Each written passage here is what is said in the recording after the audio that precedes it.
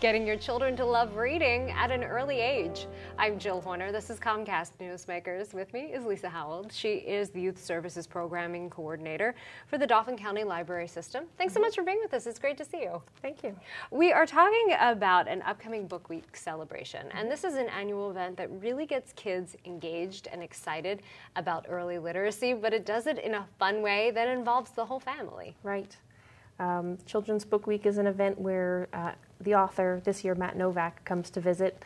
He does a presentation, he reads from several of his books, talks about the process of writing and illustrating books, and the whole family can come out and enjoy that. And this year's book is a really fun one. It's called Mouse TV, and it really relates to an issue that a lot of parents can understand. Talk to us a little bit about the book.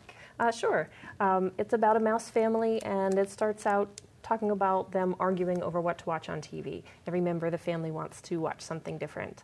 And then one day they lose the remote control to the TV, and so they end up interacting with each other in different ways. So, playing out a mystery or having an adventure together instead of watching it on TV. And in this era of smartphones and tablets and television and devices, many families can really relate to that, let's turn that all off for an evening and just be with each other. Yes.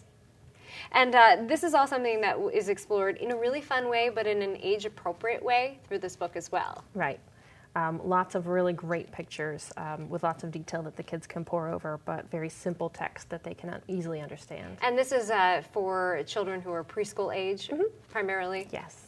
And this is an annual celebration. This year is November 2nd through the 9th, and it's made possible through an endowment fund. Right. Joan Leopold was a board member for the library for many years, and she left us the endowment. Her passion was early literacy and children's books, so she made this possible for us. Now, for this year's event, families have the opportunity to meet the children's author. His name is Matt Novak, and he's not only the author, but he's also the illustrator of the book as well. And in addition to this book, Mouse TV, he is the author of several other children's books?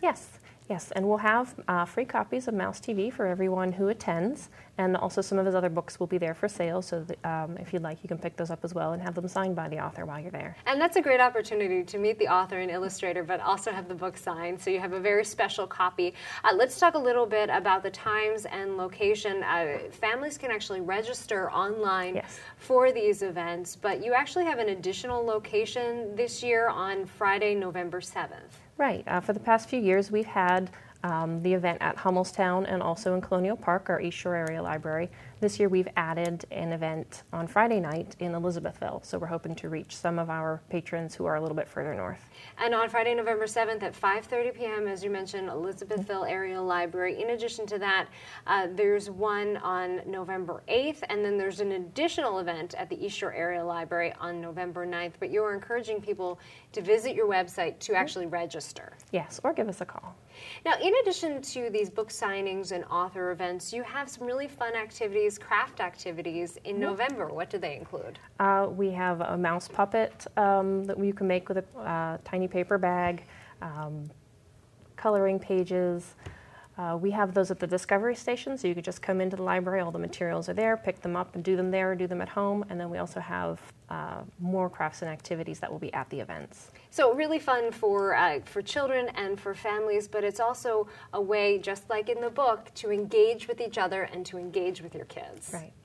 And people, as we mentioned, can visit your website for more information or to give you a call to actually register for these events happening November 7th, 8th, and 9th, but then the crafts happen throughout November at the libraries. That's right. Thanks for being with us. Thank you. We've been talking with Lisa Howell of the Dauphin County Library System. I'm Jill Horner.